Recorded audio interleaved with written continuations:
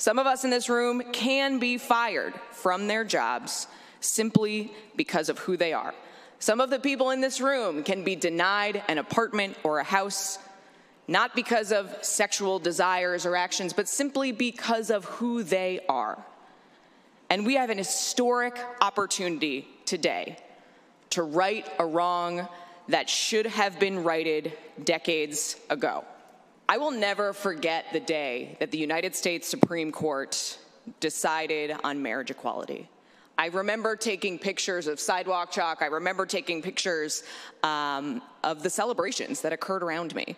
And this was something that didn't impact my life in any way. It didn't make my life any better. It didn't make my life any worse.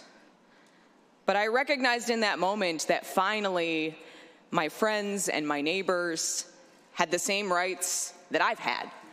I am a straight Catholic woman married to a straight Jewish man.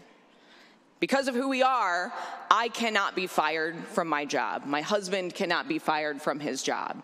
We cannot be denied a mortgage. We cannot be denied housing. The reality is that most of us in this room today enjoy those same protections. But some of us in this room today do not. Every single one of us in this room has to recognize that granting those around us more rights and more protections does nothing to strip away our own rights and protections. This is an incredibly proud day for the state of Michigan, a state that is signaling to the rest of the country that no matter who you are welcome here.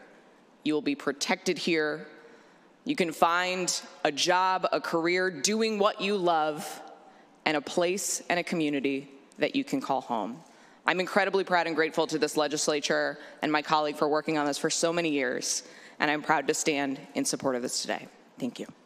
And clearly, some of you still want to use one verse in Leviticus to discriminate against LGBTQ people. But if you are truly sincere, a true sincere adherent to Leviticus, and you let it define how you treat other people, let it instead be the verse that Rabbi Akiva, the ancient Jewish scholar and chief of the sages, said was the greatest principle of the Torah. Ve'ahavta l'recha kamocha. Love thy neighbor as thyself. That it is forbidden to do to others what you would not want done to yourself.